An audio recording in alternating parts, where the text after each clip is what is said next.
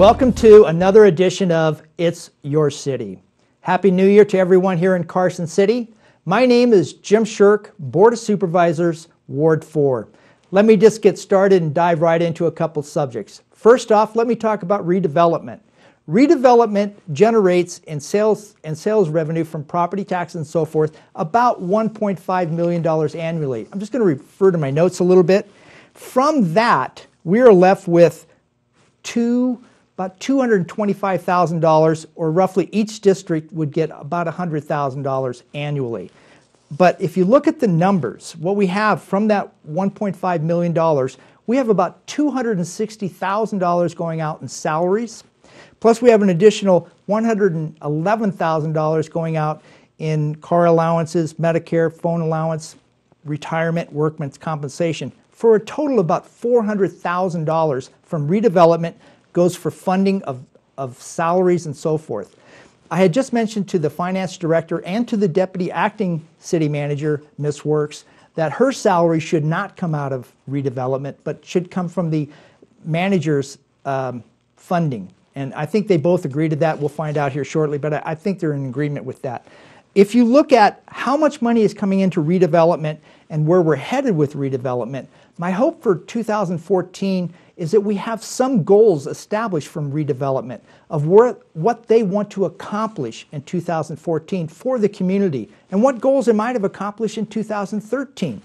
What is really staggering to look at on these numbers is $480,000 go to the car sales to keep them here so we can get their sales tax revenue coming back the other way.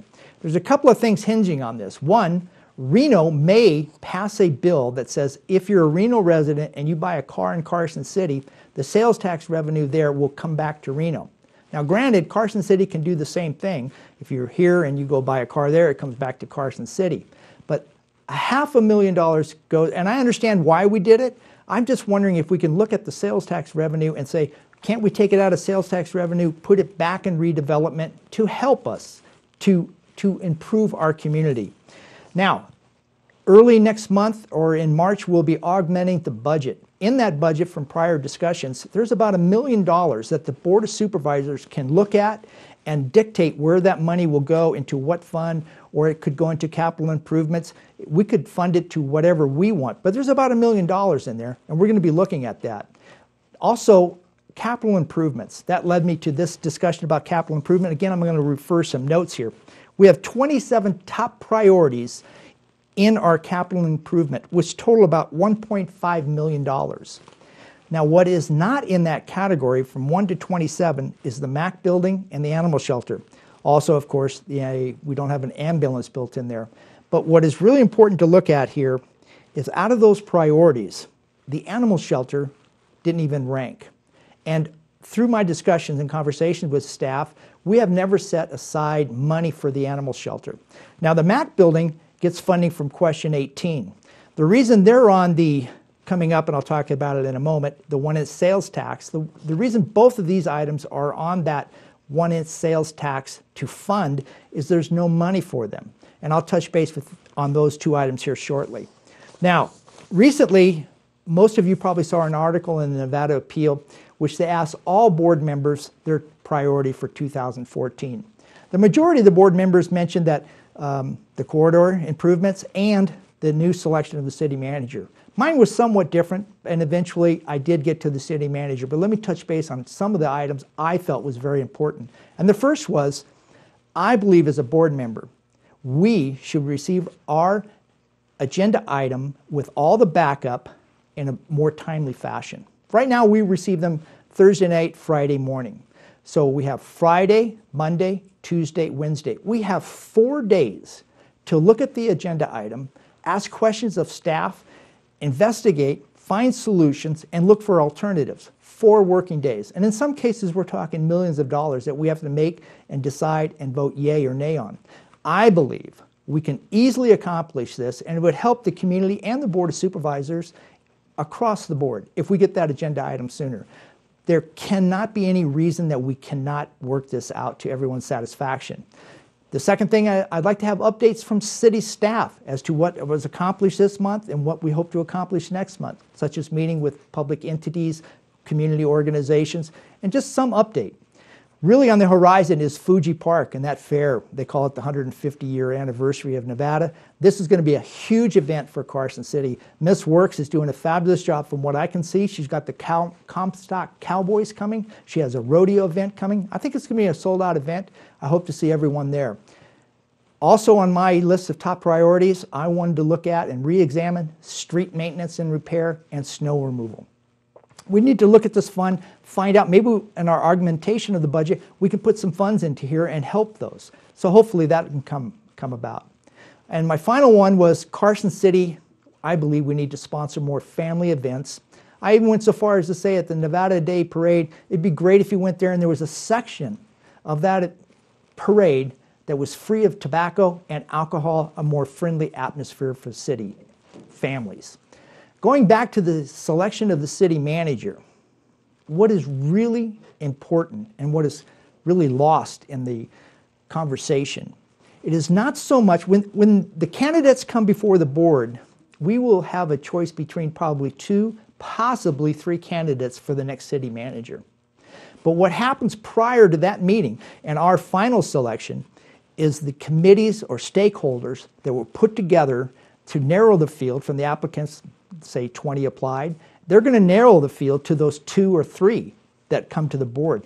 That is really a huge, important step on who sits on those committees to make the selection and narrow the field of the next city manager. That is so critical because we as a board will only have a choice between, like I said, 2 to 3 candidates. So being on that stakeholder is key. Very key for who we select in the future. What I would like to talk about is at the last board meeting there was a discussion from Ms. Works, acting city manager, that there were 2 community meetings, one on the 21st, one on the 29th. One was at Fuji Park, not televised, the other one was at the community center. I disagreed with the timing, I disagreed that it wasn't televised, and I must congratulate Ms. Works for coming back and bringing back in that same day, within an hour, coming back with a proposal which I accepted because I believe she really did help the community here. And what that was we're going to have 2 meetings on the 21st, one from 9 to 11, the second one 2 to 4. Now they're not televised. The third meeting will be held on January 29th at the community center. That will be televised. Reaching a compromise is probably the best thing that anyone can do, any elected official. We do it in our marriage, we do it with our children, we do it within every relationship, we find compromise. And I didn't get everything I wanted, but I believe Ms. Works did a fabulous job of bringing this together, and I compromised, and I think that's what elected officials need to do. In that line, I do want to talk briefly about the corridors. Again, I'm going to refer to my notes. These corridors, taking out the idea of the MAC building and the animal shelter, I'll just talk directly about these corridors. It is imperative that citizens really try and make it to these meetings and have a voice. Try to understand what's trying to be accomplished by the one-in sales tax. These projects, all corridors together, will total anywhere from $14 to $20 million, roughly, estimates. And it's imperative that you understand what we're trying to accomplish and what the goals are and how we get there and what this tax will do. And your input is very, very important. You need to notify all board members on your position, what you think is right for the community. Also down the line, all board members will be sitting here prior to that vote. Hopefully they too will express to you their viewpoints and have input to help you make a decision. Now there's a couple of things here that's very, very important. One, in all corridors, if you were to add them up, there's 449 properties and there's 834 businesses within all corridors. I believe every business, every property owner should be notified of these meetings. You're talking roughly 1,200 people. If you mailed out a letter, you're talking roughly $600. They need to be notified because previous meetings that set up on these corridors only had 3 to 5 businesses attend the meeting. Also, what's imperative to know and learn is the costs that will go into each corridor. One corridor in particular, the downtown corridor, will be receiving $7 million. Now, What we're going to do is expand the sidewalk, put a bike path in. There's a couple of things here that it's very difficult to comprehend. One is, who made the selection of the sidewalks and the bike path? I certainly didn't have input on it. I know, generally speaking, there has been meetings, and the group sponsoring this did attend. I didn't see many other individuals from the community. I like the fact that we should have opened this up for discussion. Where do we want wider sidewalks, bike path, and just have input. And that's what these future community meetings will do. There's 3 of them. I hope you will attend one of them. And again, we're roughly looking at, for the sales tax revenue from the one in sales tax, you're looking at anywhere from, on the high and low, it can go either way, $14 to $20 million. And will generate from the one in sales tax about $1 million a year. Now, should sales tax take a decline, then we're going to run into some problems of how to pay for the bond we just did for these corridors.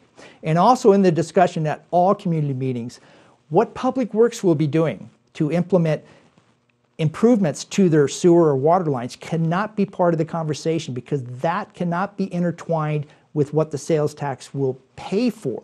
What the sales tax will pay for should only be discussed, not what the Public Works and will be doing for water and sewer lines. That has nothing to do with your sales tax being raised to accommodate these projects. So in that respect, 2014, February 20th, the board will be voting on all these, the MAC, the animal shelter, all the corridors, and you're looking at a sales tax increase to pay for these. Your input, your family's input is very, very important. You need to contact all the board members within our community to let them know. I hope, please invite me. I'll come speak to any group as often as I can. I'm always open to email. You can text me, you can email me. My name is Jim Shirk, Board of Supervisors, Carson City. My address, email is jshirk@carson.org. I'd love to hear from you, and have a great 2014. Carson City, state capital of Nevada, a great place to work, live, play, and raise a family. Thank you for your time.